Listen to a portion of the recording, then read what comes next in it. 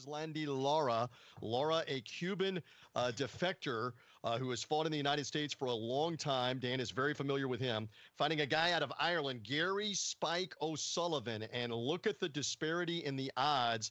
Lara heavily favored minus 225 to win by a knockout. A Spike O'Sullivan KO would pay plus 1,400. And if he somehow gets it to the distance, gets the route, it would be plus 1,800 with an over-under of 7.5 rounds on that one. So kind of interesting, Dan, Raphael, on that on that situation there. What do you think? What are your thoughts on Lara? It's a middleweight contender bout. Lara's still looking to get into championship contention again. What are your thoughts? He's defending his secondary title for the first time. He's the WBA regular champion. The real champion in that weight class is, the WBA, unfortunately, for a long time has had multiple champions in each division. They're trying to trim that down. He has their secondary version of it. The real, quote-unquote, WBA champion is Triple G Gennady Golovkin. But the bottom line with Erislandy Lara is he moved up to the middleweight division about a year ago and won this belt against Tomas LaManna by a first-round knockout. Prior to that, he had been for many years one of the best fighters and held titles in the 154-pound junior middleweight division. And look, he's a very skilled fighter, was a top-notch amateur. He's getting a little bit older now, but he's still a very talented fighter. Maybe has slowed down a little bit from the standpoint of not being able to out-slick everybody the way he once did, so he's forced to sort of stand and trade a little bit more than he once did, hence the reason why he was in the fight of the year a few years ago against Jarrett Hurd, which was just an all-out action fight. But when he doesn't have to have that kind of skilled guy in front of him or another guy that's fresh, he can really run circles around you and make you look foolish. And Gary Spike O'Sullivan is a hard-nosed fighter. He's a veteran. He's been winning a lot of good guys. But every time he stepped up to that next level, he's been wiped out, mostly by knockout. He's been beaten by the likes of David Lemieux in the first round. Of course, Lemieux last week in the slugfest against David Benavidez where he got stopped. O'Sullivan has also lost to the likes of Chris Eubank Jr. and Billy Joe Saunders. The point is, when he steps up in class, it's not a good look for him. And Lara, should handle him. Let's be honest about it. This is a showcase fight for Erislandy Lara. It would be, in my mind, a huge upset if Gary Spike O'Sullivan gets the victory. And again, if you want to really be honest about it, it's kind of a mismatch. And Erislandy Lara should win this fight. He should look great doing it if he's got anything left. Again, he's coming off the year layoff. He's fighting in a heavier weight class than he's normally fought in. But he's a talented guy, and Spike O'Sullivan just isn't at that level. He doesn't make bad fights, but he's not at that talent level. And this is a big-time Erislandy Lara win. And like I said, maybe upset of the year caliber upset if O'Sullivan can get the victory. Lara should be focused, and again, here we're helping you with your betting advice for the Saturday night pay-per-view. This is the co-feature fight. Dan, where do we think this fight will come on the timeline? I always love you get these questions because it's a triple header on that fight card. This one coming probably 10 Eastern time, something like that. Like all these major pay-per-views, it's a 4-fight card, so it's not a triple header. It's 4 fights. It's 4. This is the co-feature, so you're going to start at 9 o'clock Eastern time. There'll be 2 fights, and then will be this fight. So it's impossible to say the exact time. Just sit back and enjoy the show, TJ. All right. Be calm on that. And the Davis fight will not happen before 11. Even in the 2 hours. They'll stretch on the Davis-Romero for later in the night. One other point here, if we're making the wagering before we lock in the picks, Erislandy Lara does have the 1-round knockout of Tomas LaManna last year. Not much of an opponent. But you look at the fights in and around that. He had another second-round knockout, but in and around that, he's had 5 other fights that have gone the distance, either at junior middleweight or middleweight.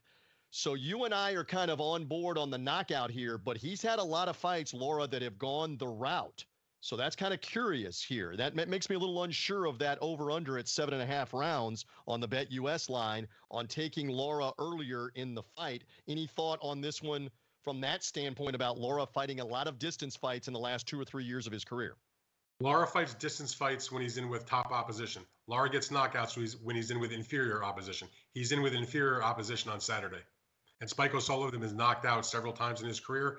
This fight ain't going the distance, in my opinion. Okay, let's lock it in to that effect.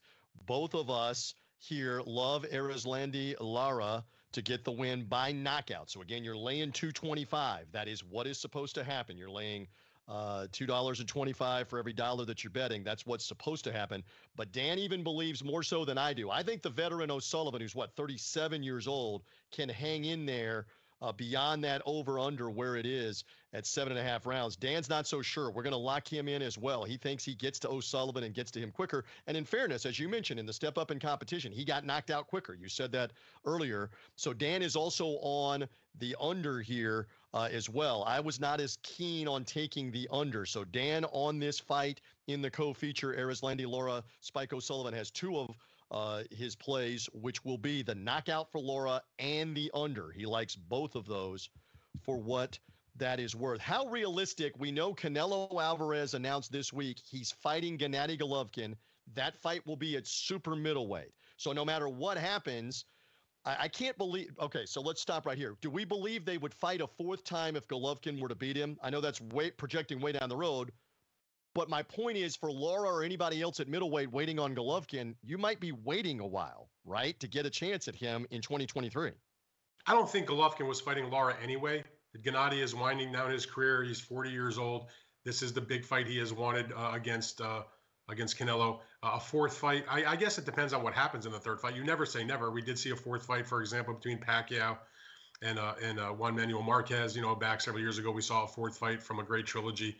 Extending the trilogy between Raphael Marquez, Juan's brother, and Israel Vasquez. But four-fight series they're not common these days. I'd be surprised, frankly, at that point. But no one's going to be waiting on Gennady Golovkin. Lara, at some point the WBA will order the fight to consolidate those titles, and it'll be up to them to decide if they want. I'd be surprised if it actually happens. Somebody eventually, you got to figure, will vacate. The main thing from Lara's point of view is going into this fight against Spike O'Sullivan, as he talked about during the lead-up. He understands he's got to take care of his business Saturday with Spike O'Sullivan, but he has said he wants to fight the elite fighters in the middleweight division. He has a point when he says a lot of guys haven't wanted to fight him, which is true for a couple of reasons. One, he's a hard fight for anybody. He has been at the junior middleweight division. I suspect even in the middleweight division, even though he's a little older now, he's still a tough fight for anybody. He doesn't bring a huge amount of money. He doesn't bring a huge fan base. So you're kind of stuck between a rock and a hard place if you're Lara, because guys want to fight. They'll fight, hard fights, but they want it to produce either A, big money, or B, big glory. And unfortunately for Lara, he doesn't really produce either one of them. So if you're going to get a fight with him, if you're a big name, it's going to probably be because you're forced to do so. So he's going to be in a little bit of a difficult situation if he wins. But as long as he keeps winning, he's still going to be there, pounding away to try to get those bigger fights. Just how long he can go and who will finally be willing to fight him. The middleweight division is kind of, petering out, let's say, at the top level. Triple G is now taking the step up to super middleweight. Demetrius Andrade, who has one of the belts, he's on the sideline at the moment for several months because of an injury, but he was planning on fighting his next bout in the super middleweight division. And so a lot of those top names are not there anymore. Charlo has a fight coming up, but a lot of people think he's going to move up, maybe eventually have a fight with the super middleweight David Benavidez. Point is that the better names in the middleweight division are starting to clear out. So maybe it will open up the space for Lara to do something down the road. Well put on all of that. We have fans that are watching. We're not going to...